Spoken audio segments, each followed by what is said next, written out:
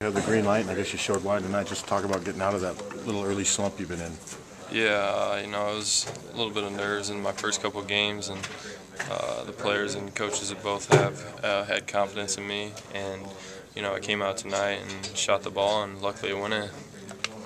You missed your first one, but then you came right back a couple possessions later and drilled one. Was the coach McCaffrey told us the other day that he just wanted you to keep shooting no matter what. Is that kind of a message that he's had with you? Yeah, and in high school, if I missed my first couple shots, I'd get down on myself, and basically almost every player does that. And I came out and I made my first couple shots, and I missed my first one, but then I made a couple in a row, and basically got me into the game and got me into the groove of things. And we all played well tonight, and I'm proud of my team. Have you ever had to been told before to keep shooting? Was that new advice for you? High school was a lot different than college.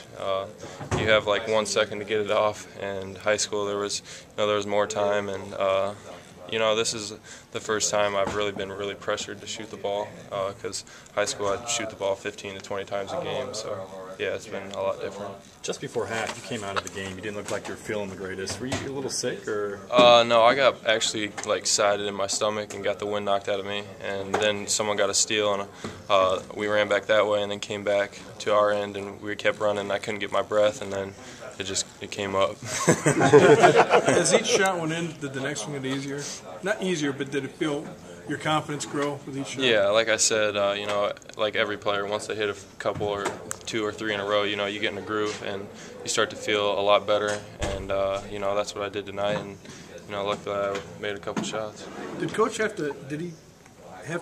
did he pull you aside at any time and say, "I want you to keep shooting"? Or was it a thing like that, or is he just? Yeah, he had a meeting with me before practice yesterday in his office, and just told me he thought it was wrong that he benched me in the whole second half of that one game. But I have all the faith in Coach McCaffrey and what he's doing. I'm not going to argue. I should have been benched. I came off a screen. I should have shot it, and he's going to do what he needs to do to win. And he's a great coach.